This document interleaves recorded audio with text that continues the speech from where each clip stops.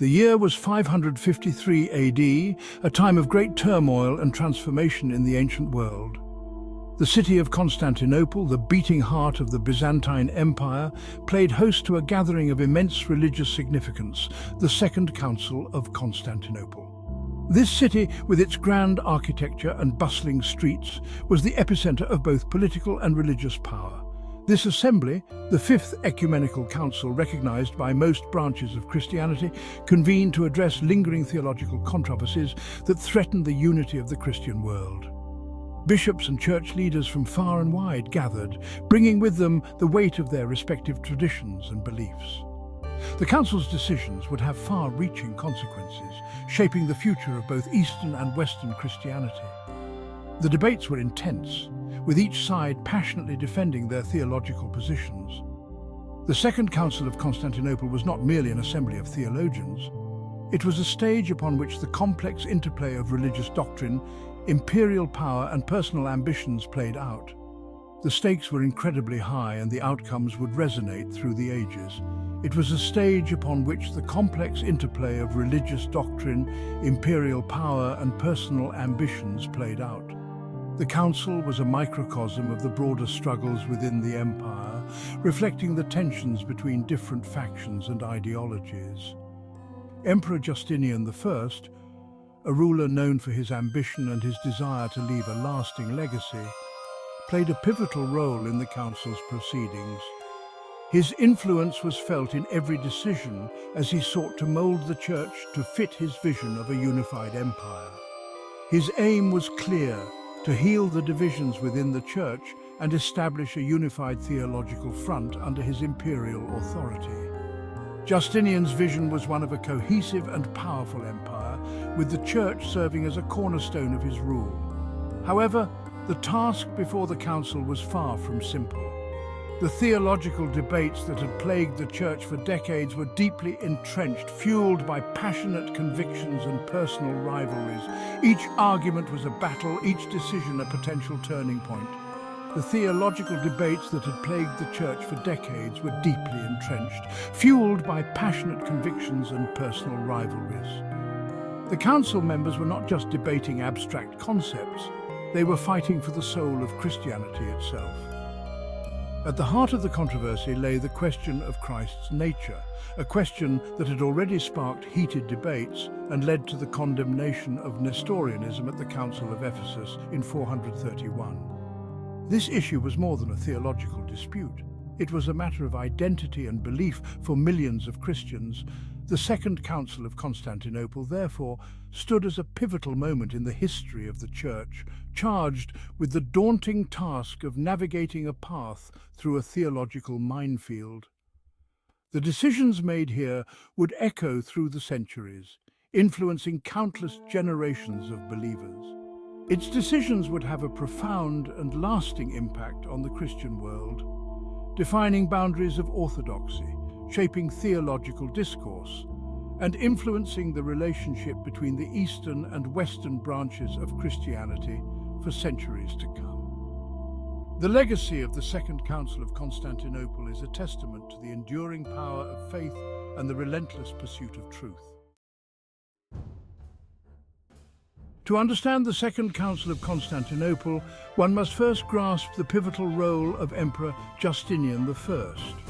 A ruler of immense ambition and unwavering belief in his divine mandate, Justinian saw the unity of the empire as inextricably linked to the unity of the Christian faith.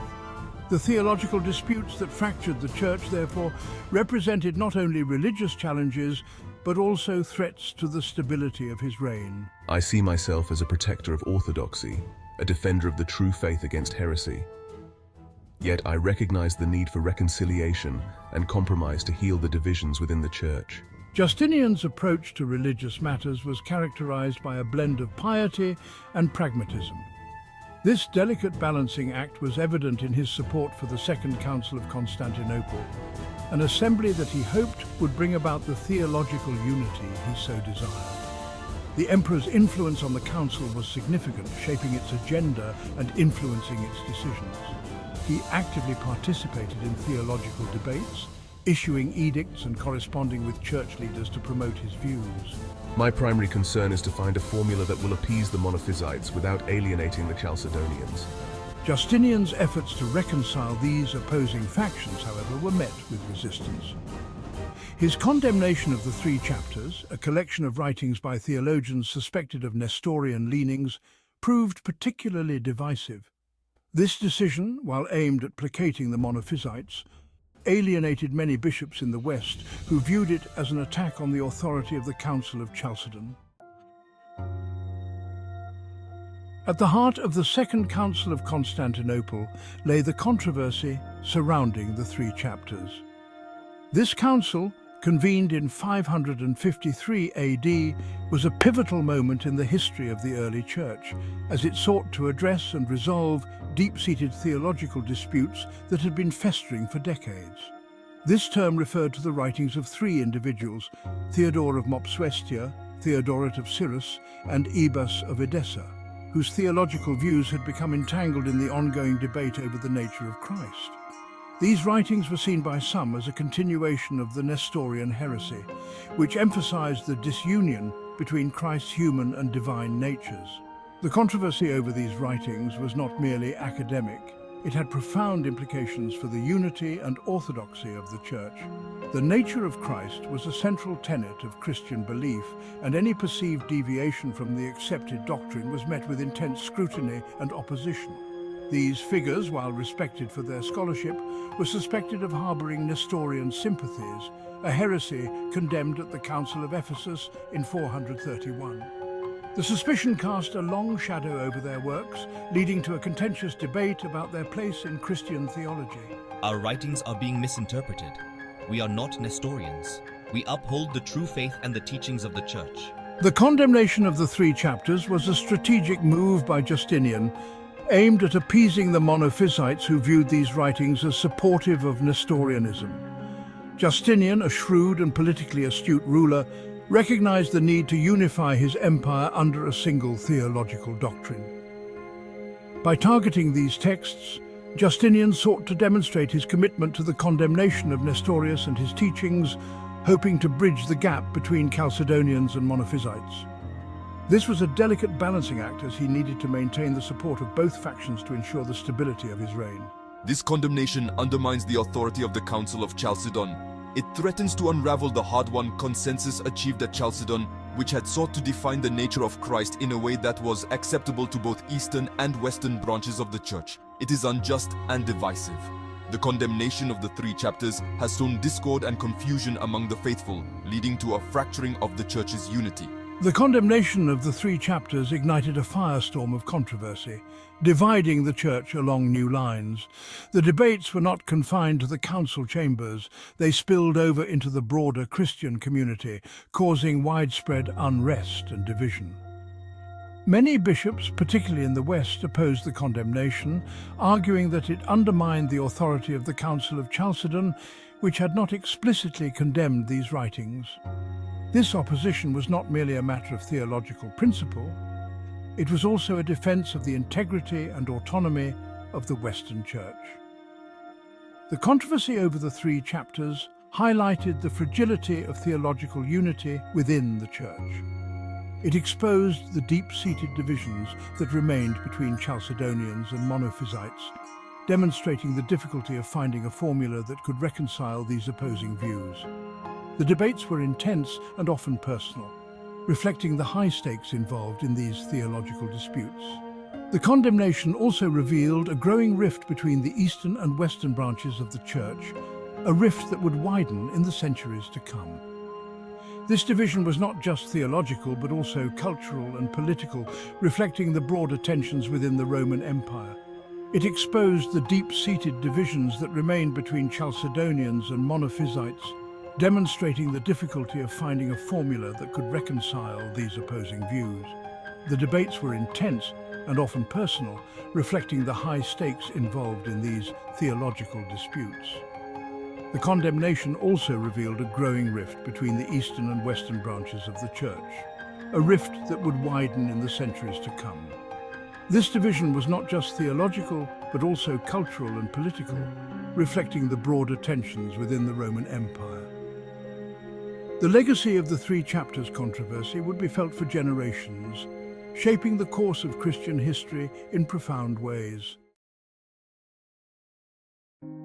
The Second Council of Constantinople, convened in the year 553, while primarily focused on the controversy surrounding the three chapters, also revisited an issue that had been at the heart of the Council of Ephesus in 431, the title of Mary as Theotokos, meaning God-bearer. This title had been a subject of intense theological debate and was crucial in defining the nature of Christ and his relationship to his mother. This title, a cornerstone of Orthodox Christology, affirmed the reality of Christ's divine and human natures, united in one person from the moment of his conception.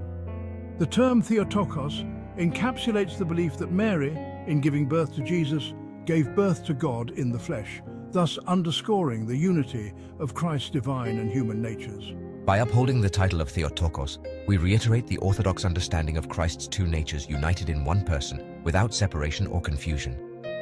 This doctrine is not merely a theological abstraction, but a profound truth that has shaped the faith and devotion of countless Christians throughout the centuries.